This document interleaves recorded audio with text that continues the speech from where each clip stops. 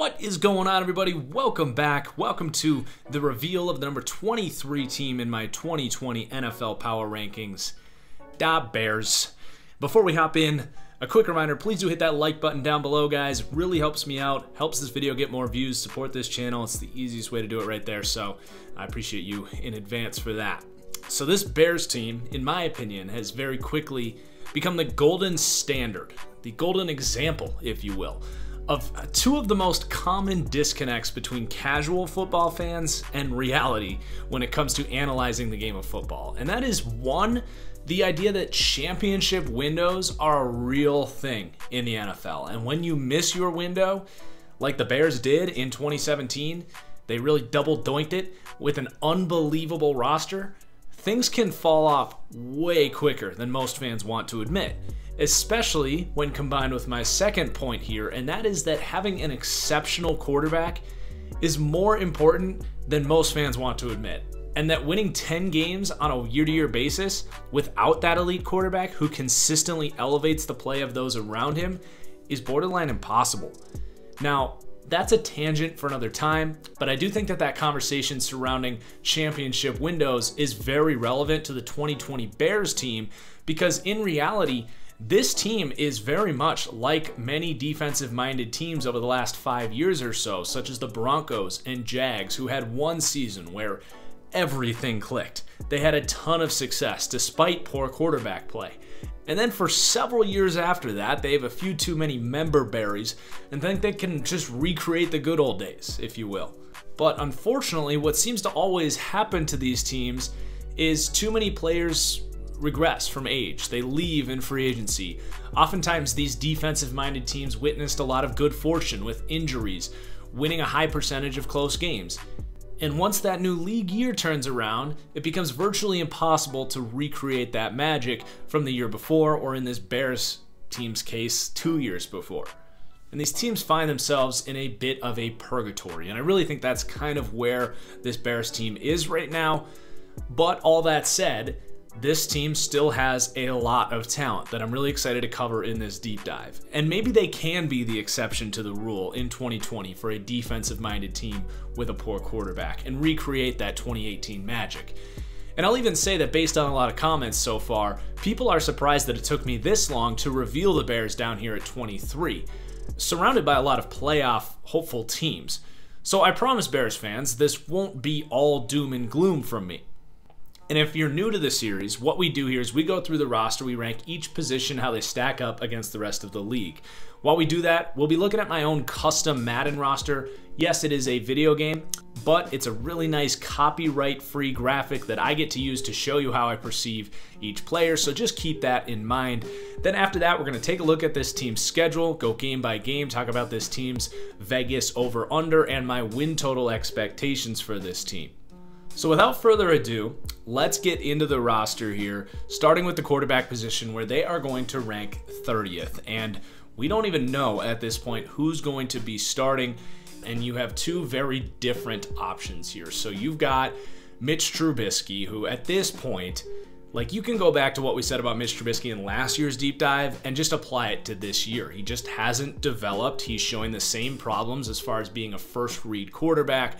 The more and more problems he shows, Matt Nagy is simplifying the offense, making it easier for defenses to key in on what's happening, which makes it even worse because Mitch, when those first reads are bottled up, and sometimes he doesn't even make the first read correctly, but when that first read gets bottled up, he is incredibly unpredictable. Let's just leave it at that. And he'll show some flashes. He'll make some really great plays.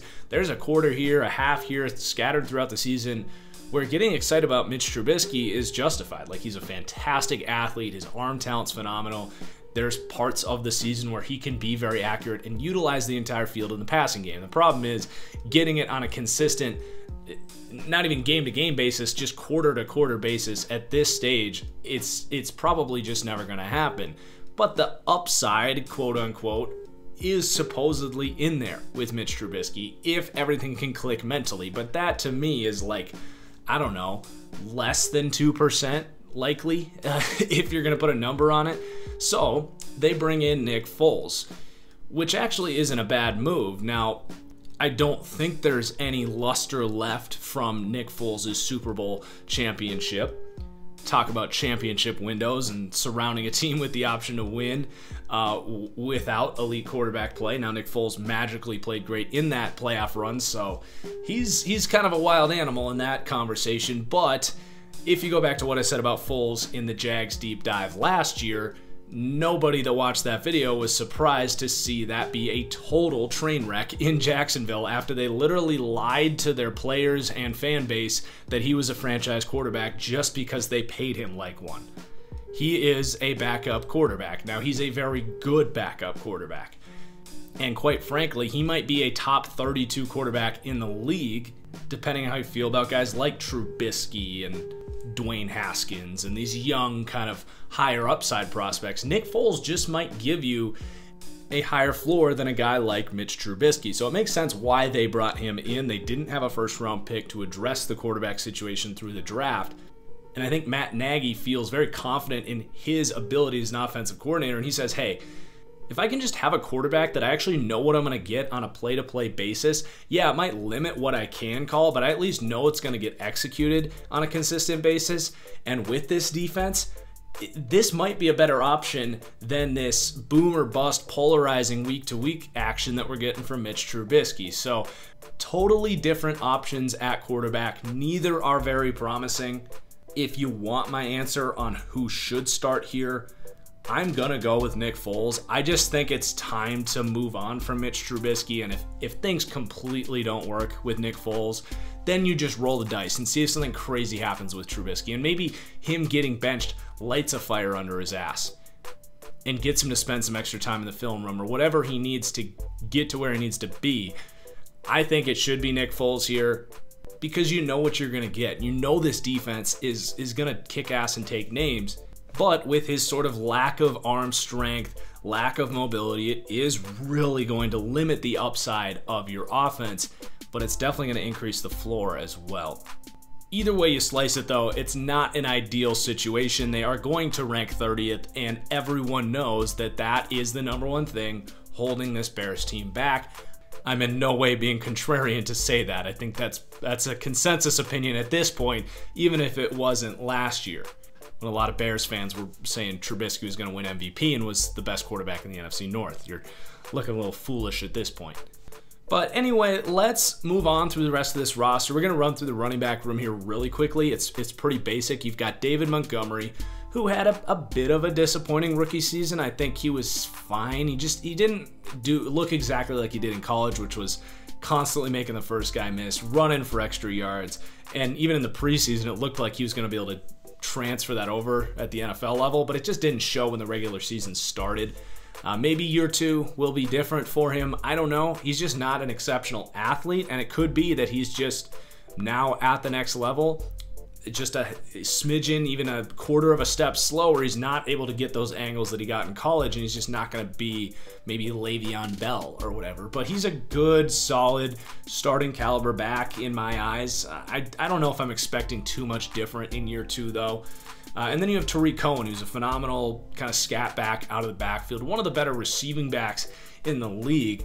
Really fell off last year because this entire offense was a disaster, and that could obviously help David Montgomery as well. And I think with Foles in there, I think you're going to get some more consistent action with Tariq Cohen. If it's Trubisky, it might be more of the same, though. And that's really all it is at the running back room. You have Ryan Nall, who's going to be maybe kind of the third depth piece here, maybe a little fullback action. They don't use a lot of fullback. They have about 20,000 tight ends on this roster anyway. But that's really all it is. It's Montgomery and Cohen. It's nothing special. They rank 28th, but it's fine. They're just running backs. Then we've got the wide receiver room, and this has fallen down quite a bit over the last few years. Now, you do have Allen Robinson that I really like. I've always been a big Allen Robinson truther. The guy has just never had consistent quarterback play.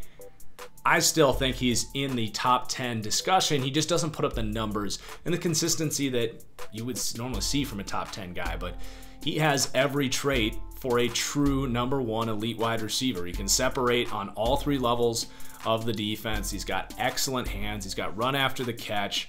He's great personality. Like, there's really nothing bad to say about Allen Robinson. I'm probably even higher on him than most.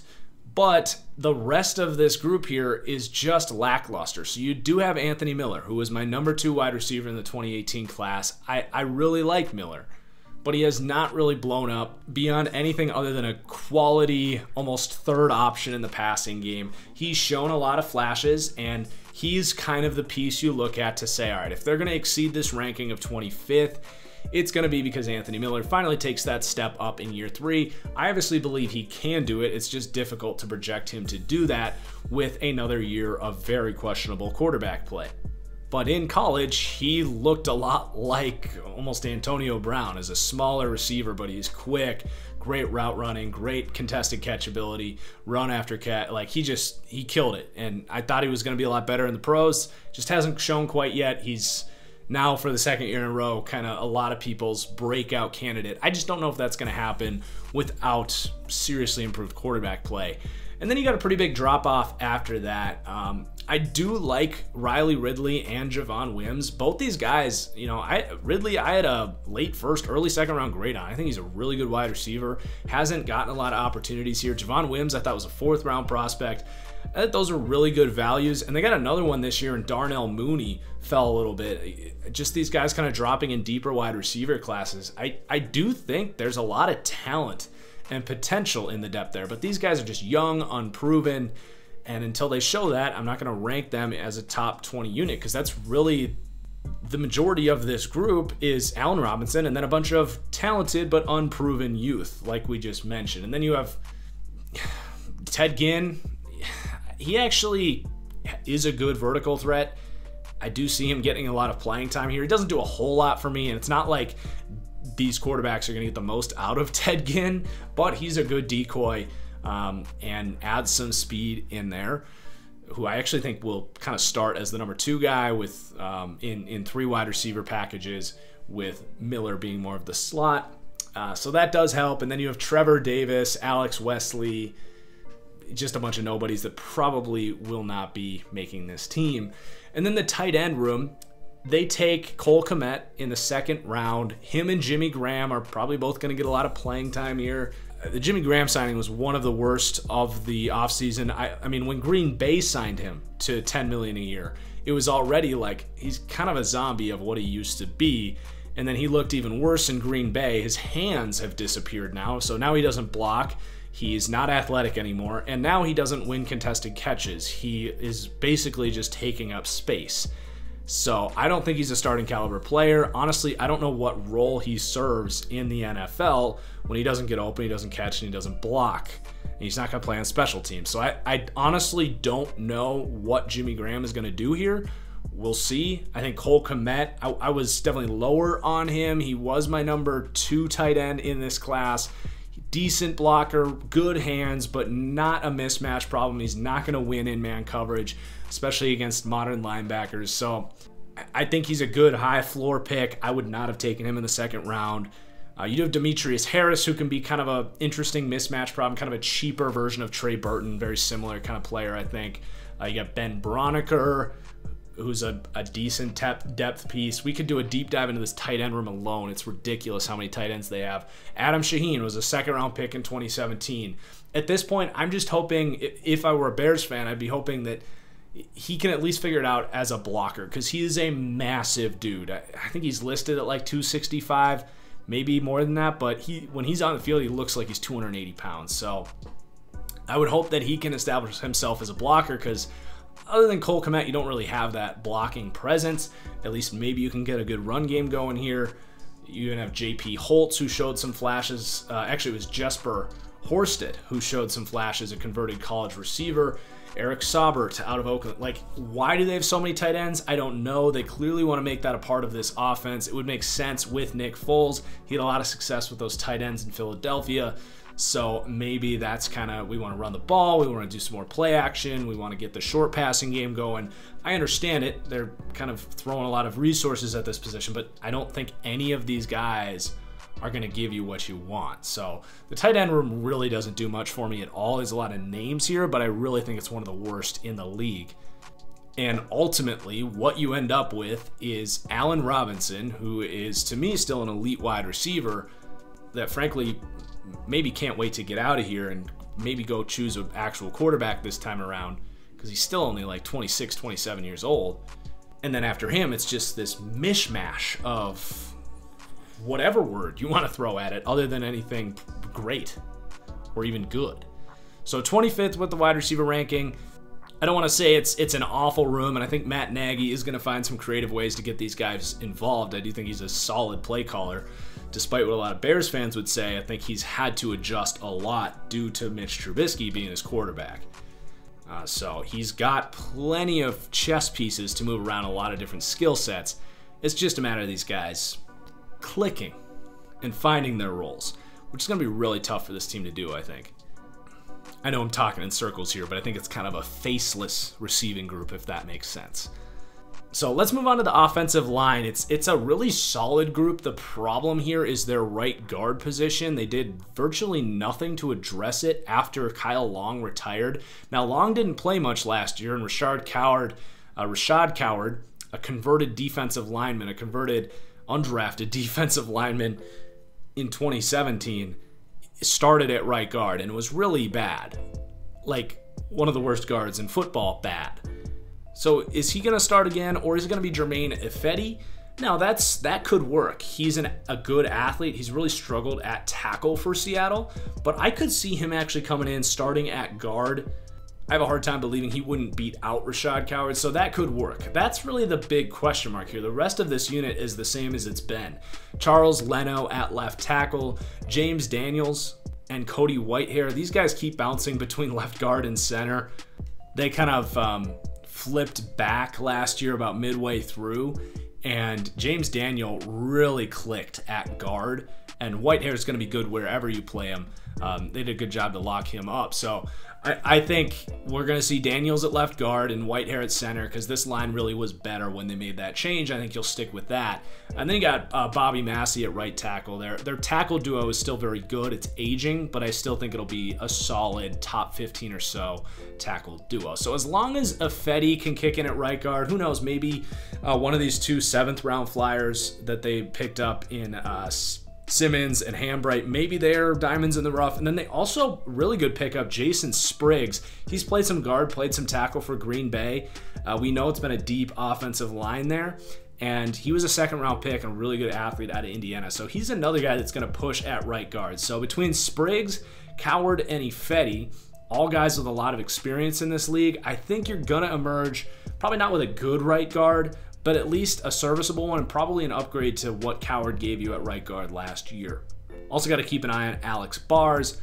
Didn't hate him coming out of Notre Dame, but he's kind of an undrafted bottom of the depth chart guy here. So the offensive line's very solid. They do rank 14th. It's definitely a unit that's going to allow Matt Nagy to call what he wants to call and trust that this offensive line can get in guys' ways. Now, they're not going to be an elite mauling group, I don't think, buying all this time and getting all this push in the run game for some prolific offense, but I do think that it's probably the best part of this offense. Obviously, I rank them the highest of the units, but ultimately it's an offense that's very, very difficult to predict what we're going to see necessarily.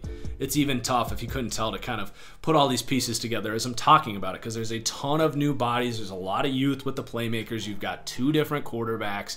You've got a head coach that's shown a lot of creativity, but has been hampered over recent years with Trubisky. But I think he's got a vision here. I don't know if all of the moves, guys like Jimmy Graham necessarily, Cole Kmet, a lack of a true 3-down back maybe. You know, there's still some missing elements of this team, but you've got different skill sets at receiver, tight end, running back, even 2 different skill sets at quarterback. It's going to be an interesting year for Matt Nagy, and I like that he has an offensive line to kind of mold all this group together, but let's just say he's got a lot of work to do. The offense ranks 29th right now as we sit here, and it's really just going to be wait and see with this group. But as we flip over to Chuck Pagano's defense here, we can get much more optimistic, and this, just like we talked about with the Chargers in our last deep dive, it's not a coincidence that these 2 teams come extremely close together. They're very close, but I do think this defense is even a step up from that Chargers defense. They are a phenomenal unit, and spoiler alert, they're actually going to come in top 10 for all 4 of our categories here: run defense, pass rush, linebacker, and defensive back. And they have a united culture. If there's fans in the seats this year, they will have that home field advantage that this crowd can get rocking. If this team is going to rebirth 2017, it's going to be thanks to this defense led by Khalil Mack and Chuck Pagano and a lot of really talented players here. So let's hop in. Let's run through the run defense. They are the 3rd ranked run defense in the league. They have been incredible at this really since Matt Nagy got here. I don't think it's thanks to Matt Nagy, but whether it's been Vic Fangio or Chuck Pagano here, these guys are badasses up front. They're athletic beasts that are disciplined and tough. You can't really say enough about this run defense. It starts with Eddie Goldman, Akeem Hicks in the middle. Now Hicks, I kind of, warned this in last year's deep dive. The guy's had a lot of injury problems throughout his career, and he stayed healthy in 2017. It was going to be difficult to predict that to stay the same in 2018, and that could be the case again here in 2019. He's got to stay healthy, but they have so much depth here that even if Hicks isn't there for the whole year, or if he regresses or whatever, they've got a lot of pieces here, especially in run defense, for this to still be a dominant unit. So Eddie Goldman is just one of the best nose tackles in the league, and when Hicks is out there, it's an elite interior duo.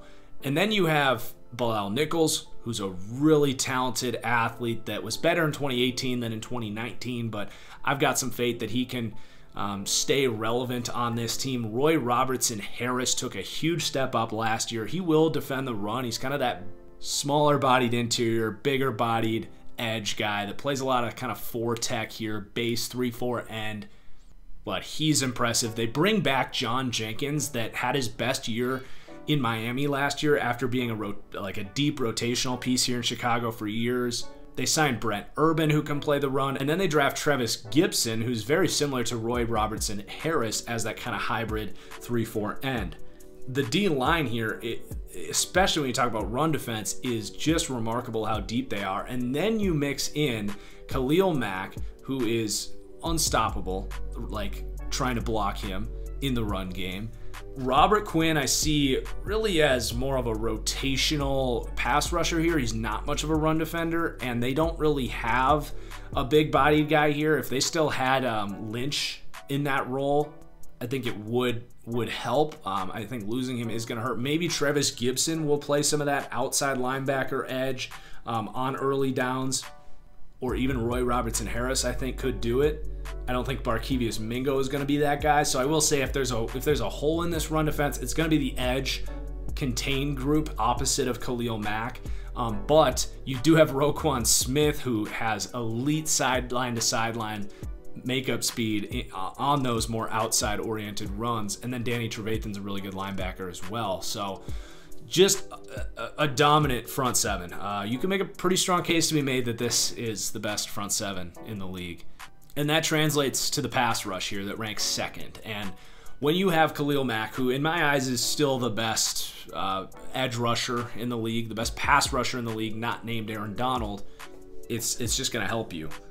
He had a bit of a down year last year, but that still made him one of the best players in the NFL when he had a down year. I fully expect him to bring that fear factor and be, at worst, a top 3 edge player again next season. And then they bring in Robert Quinn, who, from a pass rushing perspective, is an upgrade to Leonard Floyd. He is just more explosive. He's more crafty. He's actually got counter moves, unlike Leonard Floyd. Now, he's not going to bring as much in run defense or in coverage that Leonard Floyd did. He's not going to bring the same flexibility, but strictly speaking, as a 3rd down edge pass rusher, Khalil Mack and Robert Quinn has got to be one of the best duos in the league.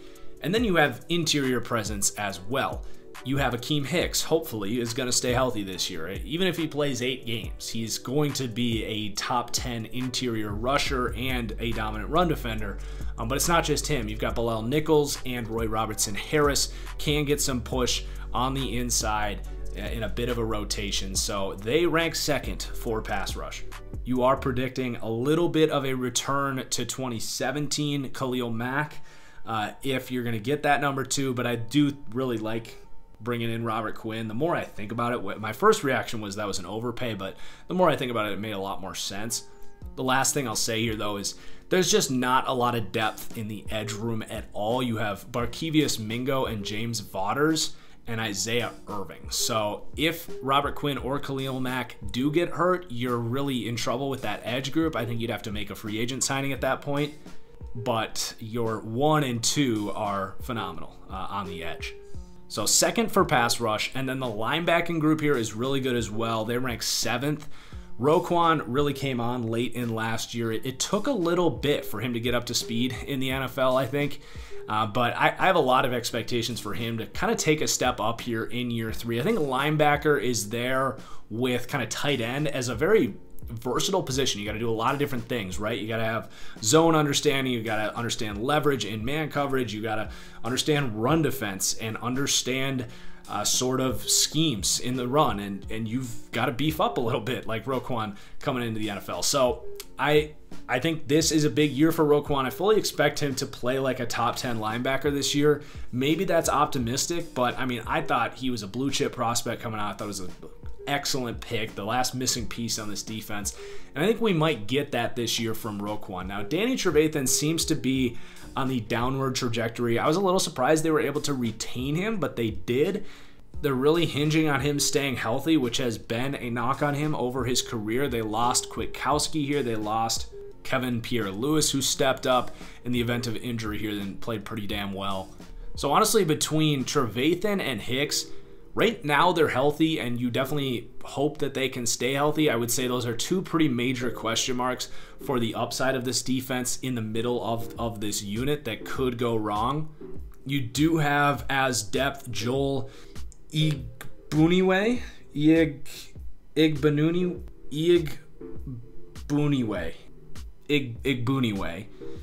was a 4th round pick in 2018, more of a raw, exceptional athlete. If my memory serves me right, he's converting from kind of an edge position at Western Kentucky. So maybe in year 3, he can take some strides up. They must see something they like in his development, because they went from a really deep unit last year with Kwiatkowski and Pierre-Louis to now a very thin unit. So got to stay healthy in that linebacker group, but between Trevathan and Roquan Smith, you've got an excellent duo. They're going to rank 7th. And then we get to the secondary here where they're going to rank 9th. And you have Kyle Fuller, who's a really good, I would say a number 1 corner. He's on the very back end of guys that I would consider number 1 corners. He's just a very good all-around corner. He's really instinctive in zone. He's a little bit like Casey Hayward, who we talked about with the Chargers. I would say just maybe not quite as heady and instinctive, but very good corner nonetheless. Really good ball skills. And then the number 2 corner is going to be a competition between Artie Burns, who's a really low-end starting caliber player for Pittsburgh. He's one of those guys that when he gets beat really bad and then gets a really bad rap. But he's a really good athlete. He started a lot of games in this league. It wouldn't be ideal if he's starting. This team likes to run a lot of zone coverage. I think he's more of a man cover scheme kind of guy, but I like his athleticism. But I like him much more as the 4th corner here if Jalen Johnson, a rookie corner out of Utah, can win that starting job, and I fully expect that he will. Johnson was one of the highest floor corners in last year's class, if not the highest floor corner outside of, I suppose, Jeff Okudah. But if you're going to run a lot of zone coverage here, Jalen Johnson's going to be very comfortable with that. He's lengthy, he's physical in press, and he already comes with a heavy understanding of route recognition and when and where to kind of make breaks and when to stay put. Like, he's just a very heady player. He's not an elite athlete, but he's a good enough athlete, and he certainly makes up with any lack of athleticism with his length. So I have a lot of confidence in Jalen Johnson, clearly ranking this defense backfield as 9th in the league, because I like that cornerback duo even as a rookie for Jalen Johnson. And then in the slot, you're going to be in pretty good shape. So you have Buster Screen, who's not what Bryce Callahan was for this team in 2018, but he's fine. He's really quick. He will get beat. He will get taken advantage of at times for his size. He's a very slim guy, and he's very aggressive, so sometimes that can burn him. But I'm comfortable with him in the slot. But also keep an eye on Duke Shelley, a 6th round pick in 2019. Was a really good slot corner in that class. I think in year 2, he might actually push Buster Screen, depending on how well Screen's playing at his age. And even Artie Burns might be able to push for a slot corner spot. So I think they'll take a bit of an open competition approach in that slot spot, but I think they're going to emerge with 3 starting caliber corners, which is good. And then you actually have some interesting depth as well.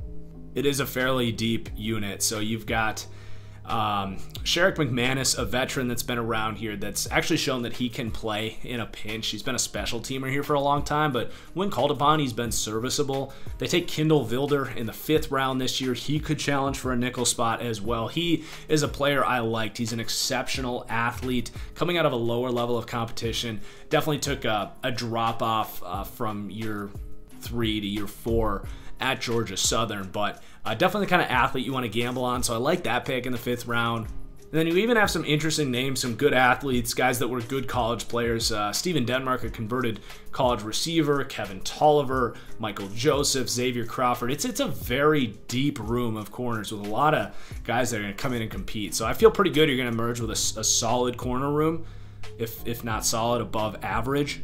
And then the safety group's pretty good too. So you have Eddie Jackson, still one of the better free safeties in the league, a guy that did not have as much success in 2019 as he did in 2018. He's a very aggressive guy. I think he actually really benefited from having Adrian Amos next to him, who is one of the more steady, conservative safeties in the league. And I think having a guy more like him in Clinton Dix, who's going to be a little more aggressive and put himself out there a little more like Clinton Dix does, it actually hurt Eddie Jackson because he maybe had to realize that he can't always be that ball hawking type without Amos next to him. So they bring in Tashawn Gibson, who I think can be more of that Adrian Amos role on this defense. I think Eddie Jackson is going to play off that a lot better and resubmit his name as a top 5 free safety after a bit of a down year last year. And then Deion Bush played pretty valiantly in a rotational safety role last year as well. I think he could take a step up and potentially even beat out Tashawn Gibson. But I like those 3 guys because these guys are all going to get on the field, right? A lot of teams are running 3 safeties. Everyone uses 3 safeties at some point. So I like Jackson, Bush, and Tashawn Gibson. Jordan Lucas is another interesting name to keep an eye on. He's been depth for Kansas City. Kentrell Bryce is on this team. I don't know why he's still getting opportunities. He's a miserable player. But all in all, it's a very deep secondary. I don't think it's ever going to be an elite secondary this year, but I love the depth. You've got some star players there in Fuller and Eddie Jackson to help elevate these guys. So big fan of the secondary. They're going to rank 9th. And then the defense as a whole ranking 7th. I do think it's a defense that's going to have some of that fear factor. It's a defense that's good enough to help this team get to the playoffs this year. Now, I have a pretty difficult time seeing them getting back to the 2017 defense that was kind of a world beater and an all-decade type of defense. You're really relying on like Khalil Mack getting back to his elite form, which very well could happen, and Akeem Hicks staying healthy, and Danny Trevathan being healthy, and Jalen Johnson being a really good young rookie corner, and Buster Screen, Duke Shelley, Sherrick McManus playing as good as Bryce Callahan, who's one of the best slot corners in the league, and Deion Bush or Tashawn Gibson playing as well as Adrian Amos did in 2018. This is why championship windows with a defensive-minded team are so shallow, because all of those things worked perfectly in 2017, and it's just very unlikely for that all to happen again, but you still have a lot of good remnants and what's going to be a very good, intimidating defense. But the big question is, can this offense really elevate enough to be a top 20, top 15 unit that they might need to be a good playoff team with a defense that might not be perfect? So that's the outlook. Let's look at this schedule and talk about what my win total expectations are for this team. At Detroit, Giants, at Atlanta, Indianapolis. Pretty difficult stretch to start off. I think they could go 2-2, but I've got them going 1-3 there, with the loss against Indianapolis at home being a question mark. I do have them beaten Tampa Bay. I think they match up pretty well there against that team. But then a really tough stretch here. At Carolina, at the Rams, New Orleans, and at Tennessee. I have them going 0-4 there. They could beat Carolina. They could beat Tennessee. That's going to be a big pivotal stretch because the second half of their schedule is not so bad. You got Minnesota twice, who this team just simply put matches up very well with. Minnesota's offensive line just can't really hang with this pass rush. So I do think they'll beat Minnesota twice again. They really have that team's number at the moment. But inversely, Green Bay is really built to beat this team as well with a much better offensive line. So I've got them going 0-2 against Green Bay and 2-0 against Minnesota. But then beating Detroit at home, Houston at home. I think this pass rush can get to Deshaun Watson at home. And then at Jacksonville, I gave them a win. So a little out of order there. But I have them going 7-9 with a win range of 6-9. So with 7 teams making the playoffs next year, 9 wins could get you in. It's about roughly how I perceived this team last year. I will say their offseason didn't give me a ton of inspiration that they got that much better, but I do think the remnants of 2017 are still that of a good football team here. So let me know, guys, 23 for this team, too high, too low, just right. Who do you think comes in next? Please do hit that like button again, guys. Until next time, cheers, and we'll see you later. Peace out.